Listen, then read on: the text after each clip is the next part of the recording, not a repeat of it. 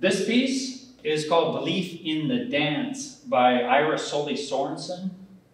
And what we see is a leader of the dance, and then three dancers in this wind-swept. You can see the white paint is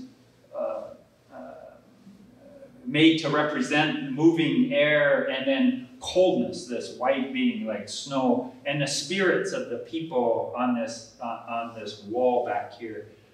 And one of the fascinating things about Iris's work is that this is all one piece of wood, subtracted. So these figures are carved in place, and then she clothes them, puts the clothes and braids their hair, everything in place. These aren't separate dolls that then are attached. These are carved right in place. And so this is her depiction of this ghost dance, this new religion that was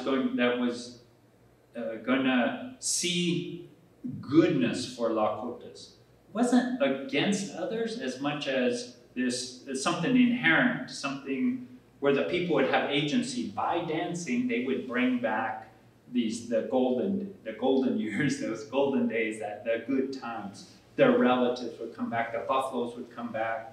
So that's what she's trying to capture, the spirit of that in Belief in the Dance.